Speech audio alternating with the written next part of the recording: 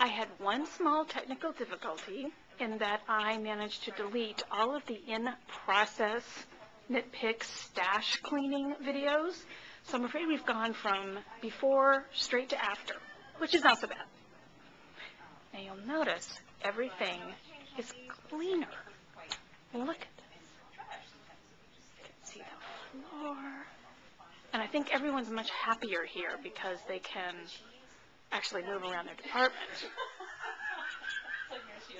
Yeah, exactly. You find it in your compost bin. Yeah. 6 years later. You're like, oh yeah, it's really dry. You gonna eat that? Yeah, it looks perfectly fine. I would never touch that stuff again. So this is Knit Picks at work. I'm just coming down. We're talking about our elementary school lunches. Oh, gross. And what you did and didn't do with them. Oh, I had those horrible lunch boxes that always ended up smelling by about the second week. Yes, the metal ones. Okay, and you'll also notice that in Knit Picks we don't actually stick to topic very much. I came down here to video how nice and clean everything is. You'll notice, not too bad. But the big difference, of course, is all of the stuff that was on the floor and scattered and piled. You can now see our little carpet, which is very nice.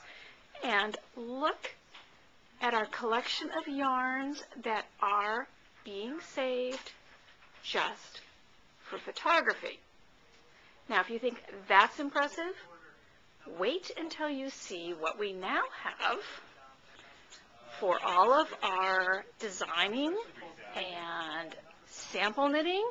Come around the corner, it's out of the way, but we start here.